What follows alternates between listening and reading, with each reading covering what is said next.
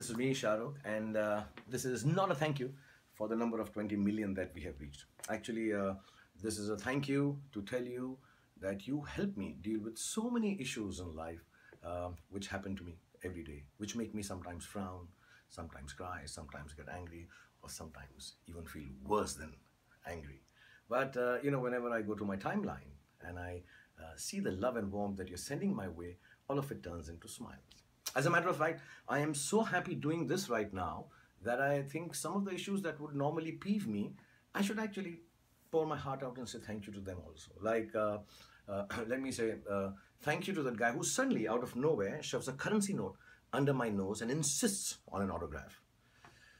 Sir, you don't know. It's very difficult to write on a currency note. And it is also illegal to deface currency.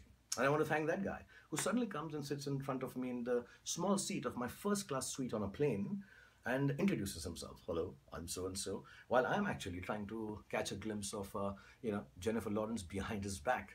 And sir, I'm not interested in knowing why you're going to the same city as me and what you're going to do there in the evening. And thank yous are in order to that man who certainly in a public place bends down, wearing such loose jeans that I can see the cleavage of his hairy bum. Thank you, bro, for really giving me a repressed midlife. And thank you to the engineers who've done stuff on the phone that it suddenly switches between Hindi and English. And as much as I may try, I can't turn it back in one shot without feeling like a prematurely geriatric twit. Actually, there are so many thank yous to issues like this, but that have become easy to deal with and lighter to just feel them because of all you 20 million friends.